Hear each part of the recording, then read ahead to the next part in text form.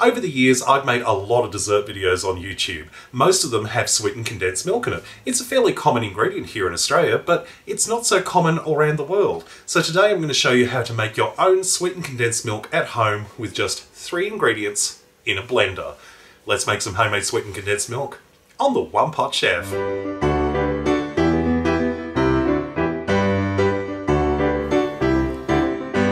Let's make our sweetened condensed milk. Now, first things first, we need a blender. I'm using my fancy big Blendtec blender, but you can use any blender you like. It doesn't have to be an expensive, powerful model. Any blender will do. To that, I'm going to add in 1 cup of sugar. I'm using caster sugar, but any white sugar will do. And I'm also adding in 2 cups of powdered milk. Last but not least, 1 cup, 250 mils of boiling water. Just put the lid on and we're just going to blend until smooth. Here we have our sweetened condensed milk. This made 2 cups, or about 500 mils of condensed milk, which is a little bit more than just your average can. But have a look at that. It looks a little runny, but that's because it's still hot. As it cools, it'll actually thicken up even more.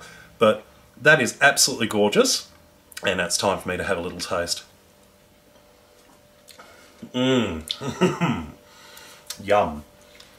If you've ever had warm condensed milk, it's a beautiful thing. And that is actually gorgeous. It is sweet, it's creamy, it's got that lovely sort of coats the roof of your mouth feeling to it. It's beautiful. And great about this is you can store it in the fridge, so anytime you need to use it, you can make a big batch of it out, keep it in the fridge until you're ready to go, and bang.